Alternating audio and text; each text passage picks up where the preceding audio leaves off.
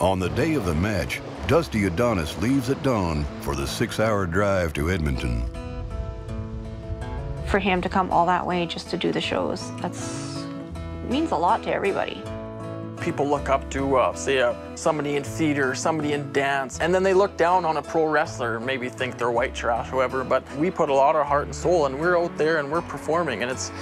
the wrestling ring's our canvas, and we're the artists, and we're going out there to put on a show and paint a picture, really.